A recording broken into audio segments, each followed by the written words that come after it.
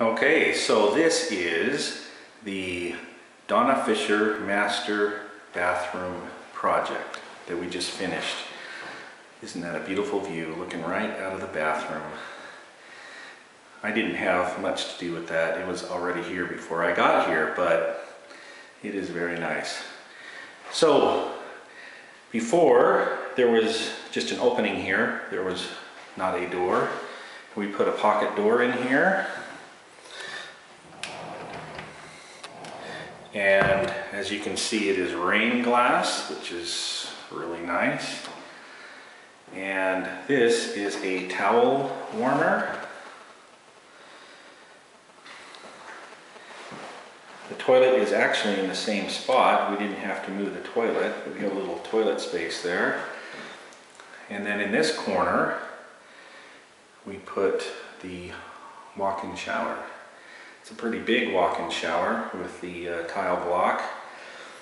It is 5 foot one way and 6 foot the other. And then we use the Japanese pebbles for the floor. And a wand on one wall with its own separate valve, and then a shower head on the other wall. And then a shower niche. And the vanity used to be against the wall behind me, so we moved it to the other side of the room, and we did this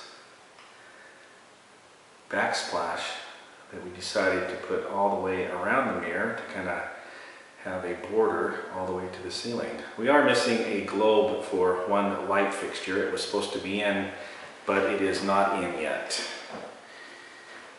Granite countertop with rectangle sinks, undermount sinks, new faucets of course. Tile floor in a 45-degree angle to the walls. So that is about it. You know, I just remember that I did not get a video of this bathroom before we started, and I was kind of upset at myself for not doing it, but we got in here, started doing the demo, and forgot to do a video. So what was here before was an old 1970s vintage bathroom. This toilet had its own room. Right there at the corner of the glass block, there was a wall going across over to this wall, and then a pocket door that let you into the toilet space. And then there was another wall coming across, and in this corner there was a bathtub. So the bathroom was quite small because it had these walls in here that kind of sectioned things off so that it was very small. So by taking those walls out, we really increased the size and the feel to this master bathroom. So I'm extremely pleased at how this turned out.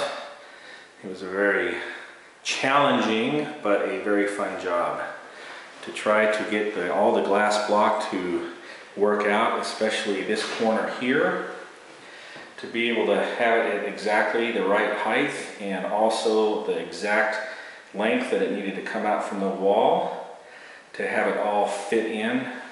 This is my Bermuda Triangle corner right there. That's what I'm calling it, because it is a very difficult thing. Anyways, I would like to have more jobs like this, even challenging jobs, especially with a view.